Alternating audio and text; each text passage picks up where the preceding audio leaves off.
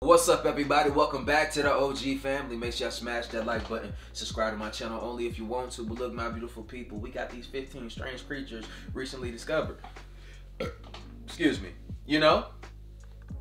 I don't know. Look, I don't even know why I said because my black ass ain't gonna be out here looking for no new creatures. Like, I was gonna ask y'all, have y'all found, anything about any new creatures, any new things I need to look up? Because what I do in my life, man, I research things and just try to find new information. No matter what it is, man, I just try to find entertainment of learning different things behind the scenes, bro, like behind the comfort of my computer. I'm not going out here looking for no new wildlife in the jungle. Don't ever ask me. I'm not doing it. That's dead. But look, man, let's get into this video right here. And also, man, don't forget to subscribe to my vlog channel. Those videos will be dropping. I've been working on my edits and everything on that channel. That is also my backup channel, just in case something happened in this channel. So y'all can see me over there, just in case, if I disappear again, just know I'll be over there on the other channel. You feel me? But look, let's get into this video right here without further ado. 15. Ocean sunfish. Ocean sunfish, also known as mola mola, are one of the largest bony fish species on Earth. That's an awkward looking Fully fish. grown, they can weigh anything between 554 and 2,205 pounds and are on average around 6 feet long. Their bulk is made up in their width and height though, with some specimens measuring 10.5 feet tall and 8 feet 2 from fin to fin. They can be found in warmer ocean waters around the world, where they hunt their diet of jelly, squid and crustaceans. They can swim across the various levels of the ocean and have been found ranging between the surface and the seafloor. Apart from their unusual look and incredible size, one of the most amazing things about this species is that they produce more eggs than any other vertebrate that we know of and can release as many as 300 million at once. Of course, this reflects the low chances they have of reaching maturity, as when they're small, they don't have the same defensive bulk as the adults. Because of their size when fully grown, they have very few natural predators, but are commonly targeted by sea lions, killer whales, sharks, and humans. Time for the rare topic. Yeah, that's what I'm thinking too. Like, bro, I would be so pissed off if I was reincarnated, bro, and I came back as that damn fish right there. You can't even protect yourself from nothing. Where's the tail? You're not going nowhere fast, big awkward ass fish. That's terrible. They has 300 million eggs, bro. And they only got a couple of these in the ocean. Look, bro, you dead if you one of those, bro. You're not going to survive that shit.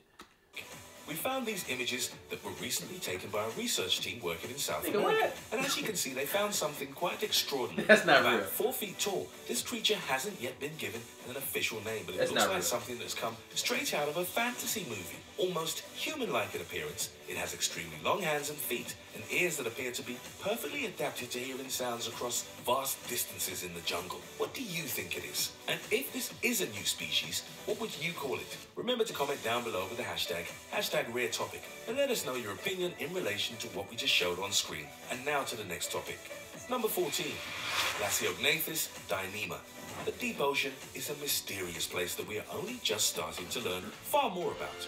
If it will, through a chemical process known as bioluminescence. In this world, which is flooded with darkness because sunlight can't penetrate that far down, the various species have developed ingenious techniques for survival. Food is scarce, and predators have to take every opportunity they can for a meal. And one of the most famous types of adaptations is a bioluminescent lure. One of the more recent species to be discovered that uses one of these is the Lasiognathus dyneema. It's a type of... That motherfucker right there is ugly too. That's crazy.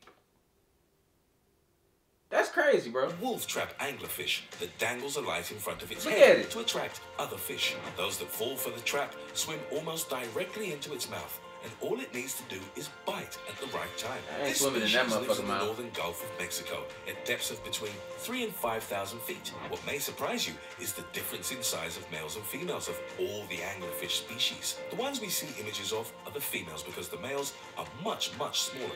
So much so that when it's time to mate, they're actually absorbed into the female's body and are used as an extra source of nutrition. Number 13.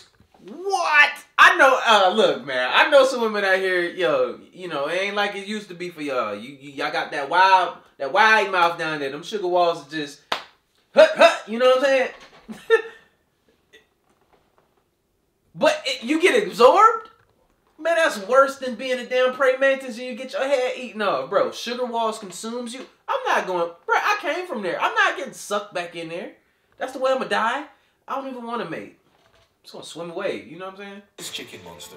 I don't need to get my rocks off, you might be ever. skeptical to hear of an animal that's been given a Latin name that literally translates to mean the headless chicken monster. But everything becomes clear once you actually see it. The species was first seen in 2018 during an underwater dive by a rover from a team of Australian researchers who were exploring the ecosystem in the Southern Ocean just off the coast of Antarctica. Amongst various species they'd seen before, this one suddenly appeared and has been identified as a type of deep-sea cucumber. It uses its wing-like fins to swim through the water, and in the video, the strange red creature was seen searching the seabed with its tentacles. Species like this feed on small particles like algae and can cover large areas every day in their quest for food. Apart from its appearance, which does indeed look like a chicken without a head, this species has an adaptation that hasn't been seen in a sea cucumber before. While they spend most of their lives at the bottom of the ocean, these ones are actually able to use their fins to swim upwards, which suggests they're also able to harvest food from the water column. Headless chicken monsters have only ever been seen 2 times, with the other being in the Gulf of Mexico. So it's not quite clear yet quite how widespread they are. It's like a jellyfish. Wallace's giant bee. While we've known about Wallace's giant bee for a long time, having been named after a researcher called Wallace, who first described them in 1858, they had long been thought to be extinct until a recent discovery. They're the largest known bee species in the world, and the females can grow to be 1.5 inches long, with an open wingspan of up to 2.5 inches. They're black resin bees, which means they don't live in the large communities more commonly associated with honeybees. Instead, they're thought to take over termite nests inside trees and use tree resin to further reinforce the walls for protection. There are only 3 islands in the world where they are known to have existed, all of which are in Indonesia. Because of their life cycles and the remoteness of where they live, very little is known about their distribution or how many of them there are. But to give an idea of how elusive these giant bees are, there have only been 4 sightings in the past 40 years. One in 1981, 2 in 2018, and 1 in 2019. For the first time, a living female was recorded on video. Number 11. Giant squids. For hundreds of years, seafarers have told tales of huge monsters that live in the open oceans.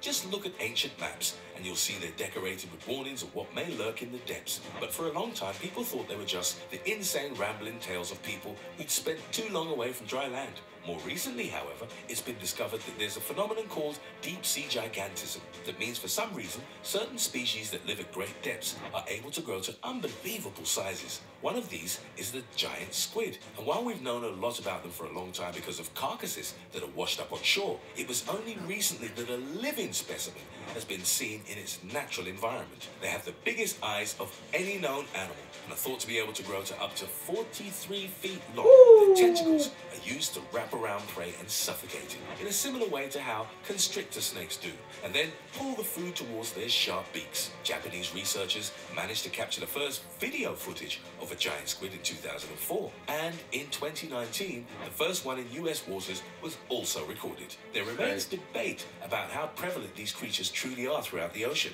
and how many different species there might be, but with improving technology, we might soon find out. Number 10. Hog-nosed rat. These cute animals are called hog-nosed rats, and it's only recently in 2015. Hold up. That's when I gotta stop, dude. He said cute.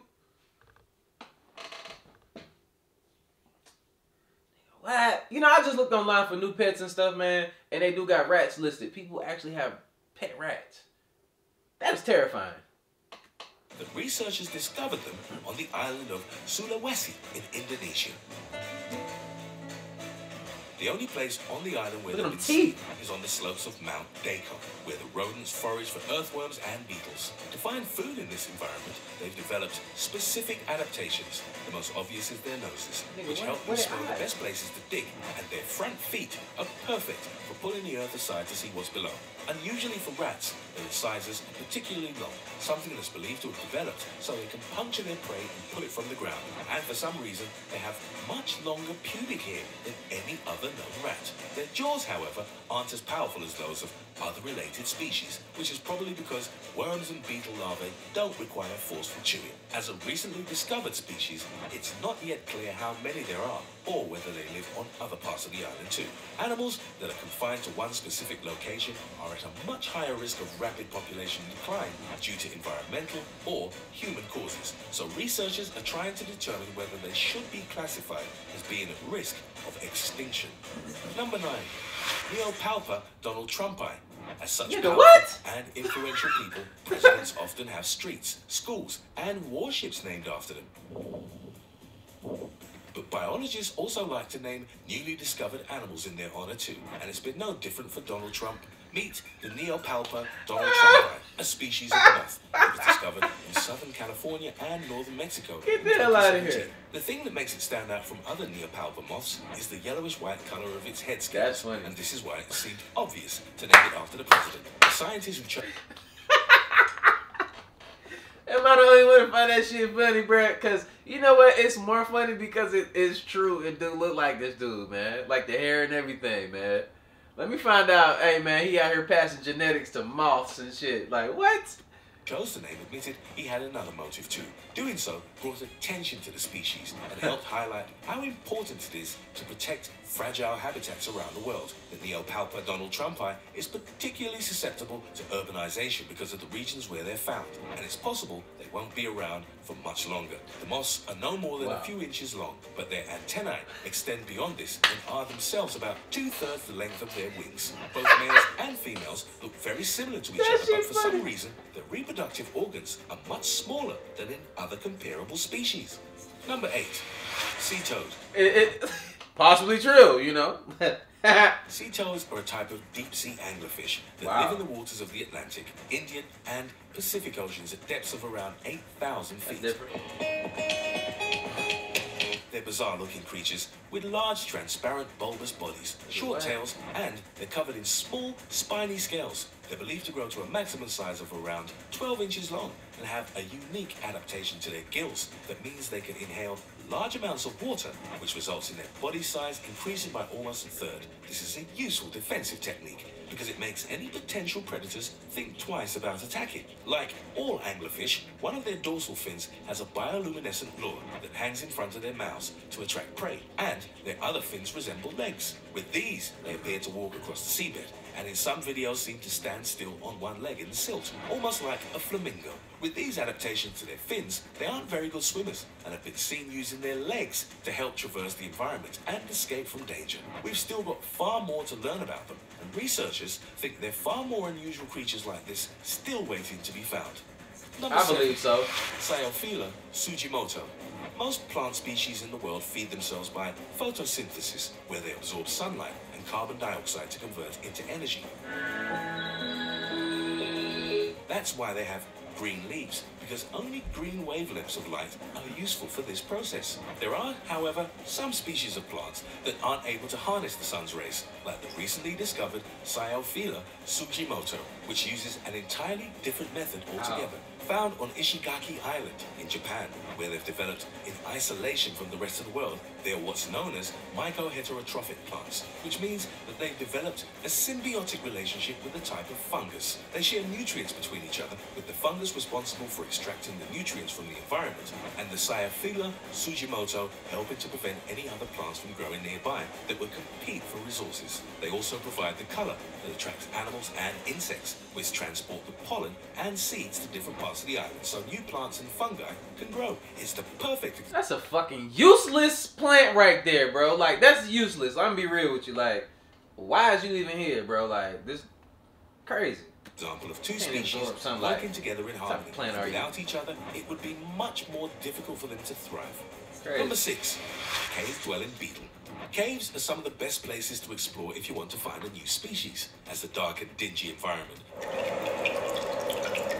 provides plenty of hiding places that previous researchers may have overlooked. One recent discovery was the cave-dwelling beetle, whose scientific name is Schudites bellus and is only found in Duan in the Chinese province of Guangxi. It has been described as being the most extremely cave-adapted technique ever to have been found, and it's perfectly suited to its surroundings. No light enters the cave where they live, so they have no eyes, but they also haven't got any wings or pigmentation. They have thin bodies that are up to 1/3 of an inch long and 1/20th of an inch wide, and can be easily identified by their yellowish brown color and a shiny head. As they're a species only recently known to science, and because it's difficult to observe them in their natural environment, it's not yet known how they hunt for food or even what they like to eat. They're thought to scavenge for microplant particles in the cave, but it's also possible they eat creatures that are smaller than themselves too. Number 5, tardigrades. Tardigrades are one of the most unbelievable known species on Earth. And even though they were first discovered in the 18th century, we're only just learning how special these microscopic animals are. Yeah, I don't think they die either. They grow to a maximum size of 1/50th of an inch long and are plump with 4 pairs of legs that end with claws or sucking discs. There are around 1,300 different known tardigrade species, but each of them possess similar capabilities. The reason why they're so important to science is that they can adapt and survive to any environment that they're placed in. It doesn't matter how hot or cold they are. They can survive extreme radiation, extreme pressures, and a complete lack of air or food. Just one of these would be enough to kill virtually any other known animal. But tardigrades can form a shell around themselves and re-emerge when things are safe again. Normally they're found in water or on lichens and mosses, and where communities live, they exist in huge numbers. 1 liter of water can contain as many as 25,000 individuals, and they eat exclusively plants or bacteria. Tardigrades have been around for hundreds of millions of years and have survived through all 5 of the known extinction events that have devastated the planet. It's hoped that by learning more about them, we can find ways to help protect ourselves in extreme environments. No, what they mean is, look, hold on, let me focus the camera. What they mean is they're going to take this down, whatever they learn about these things, inject into us, so if anything happens, we'll form armor around us or something. We can survive this shit. We just be sitting here, bro. We're going to turn into aliens. I say the next 100 years, we're going to start to, like all these immunizations, all these different things we taking that they making us take, bro, we are going to be immune to everything, bro. We're going to be aliens. You see the aliens, they ain't got no mouths. They just communicate telepathically, bro. We're going to turn into them. I'm telling you. It's crazy what's going to happen in the future. I think so. That's just my thoughts. Like, this shit crazy. It's crazy. Particular focus on how to stay healthy during long-term space flights. Number 4, the Loptodes grete beetle. That's This a roach. is the Loptodes grete beetle. That is a damn species roach. that was first collected in Kenya during the 1960s. It was only specimens. But was only recently uncovered in a museum's collection and was officially named and recognized in 2019. They're pale yellow and golden color and are no more than 3/100ths of an inch long. They're so tiny that the original collection of them is thought to be the only time they've ever been seen, and it's also why they're so easily lost within the museum's archives. This species has no eyes or wings and can be told apart from other similar beetles because of the telltale pit that can be found on its face where the eyes would normally be. They live in lead litter and soil where they can look for fungus and spores to feed on, something which is made easier by their sensitive antennae. These structures are often said to resemble ponytails, and this is why the beetle was given the name the Loptodes grete, after Greta Thunberg, the influential teenage environmental campaigner who wears her hair in a similar way. Number 3, Loridia collini spider. There are 3 species of Loridia spiders: the Loridia anulipes, the Loridia collini, and the Loridia lucasi. All named after the guitarist and lead singer for the Velvet Underground, Lou Reed, because they're a type of velvet spider that, you guessed it, live underground. Found in Andalusia and the southern coast of Spain, they live in hills and mountainous terrain, and like the velvet spiders that live above ground, they have some unusual characteristics. The first is that they've been found to work in communities and assist each other with rearing the young. They have an almost unheard of maternal instinct for spiders and literally sacrifice themselves for their young, unlike many other species of spiders that have even been seen to eat their own hatchlings. The mother of this species, however, begins to liquefy their own internal organs to provide food for the spiderlings, Wow. and continues to do so until she has no more to give. Once this happens, the young will eat the rest of her body too, and only then will they go out into the wider world. Number 2. Wow, they putting on for their population, bro. Like, they are making sure that we survive. That shit crazy, bro. Survival instincts is crazy. Gecko. I ain't never There are heard that. hundreds of different types of species of lizards and geckos around the world, but there's one island where they've evolved separately to everywhere else, and is home to countless unique species. Madagascar. Hardly a year goes by without the announcement of an incredible new find, and 2019 was a particularly special year with the revelation of a new species of leaf-tailed gecko, found exclusively in the Ankarana Special Reserve. They look quite similar to other leaf-tailed geckos, but have some noticeable differences. Their tails, for example, are quite a bit longer, and they have smooth skin on their backs. At first, researchers just thought they'd found an unusual specimen of a different species, but after finding several more, they realized that they'd stumbled across a whole new one. One of the other things that makes them different is the coloration on the insides of their mouths. Other species have mouths that are totally that's red, creepy. but this new one has red patches, now officially named the Europlatus fetsi, which means sly because of their hiding techniques. Work is now underway to find out how far-ranging they are and whether they're facing any threats. Number 1. I don't think they are. It's gonna be hard to find them joints. You see how good they blend in? That's crazy, bro. Robocop, superb bird. Birds of paradise are some of the most stunning that's creepy. looking birds in the world, found across New Guinea and eastern Australia. That is creepy.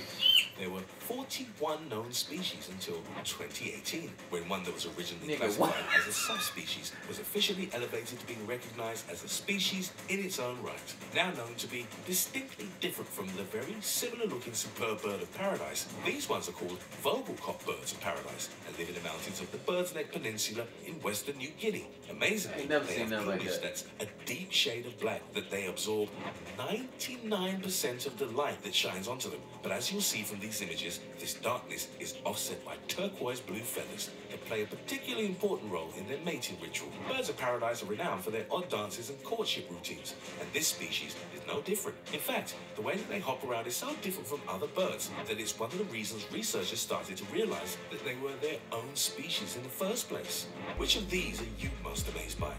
Man, what? I didn't think I was gonna see something like that. That's creepy as hell. If I seen a bird do that shit to me, I'm running. Like, off rip, I'm out. Ah! I ain't gonna ask no questions, but don't do that to me. But look, let me know how y'all felt about this video right here, man. Some cool animals out here. Man, look, man, like I said, I'll just watch from the comfort of here. I remember one time, man, when me and my brother, we moved from New York to North Carolina. We was walking on the dirt road. This was my father joined the military and stuff, so that's why we came out that way. And we was walking down the dirt road. I'm telling you, 2 kids straight from New York, bro. Walking down the dirt road, and there was a lizard that came out. It came out on its all fours, boom, like a regular lizard, but it was big like an iguana. It seen us, it stopped, it stood up on its back legs, and it ran on its 2 back legs into the woods. Blew our minds, boom. Like, oh yeah, I knew from there on, bro, I want to be an explorer. I know some shit out here in the woods, and I'm just not that type of person. I'm cool, you know. But let me know what's anything crazy that y'all have seen. You feel me? Share y'all stories, man, and go ahead and subscribe to my vlog channel. Put your notifications on always when I drop them joints, man. And I'll see you on the next video. And like I always say, spread love, because there's too much hate in this world. Love you guys. See you in the next video. And I'm out though. Bye.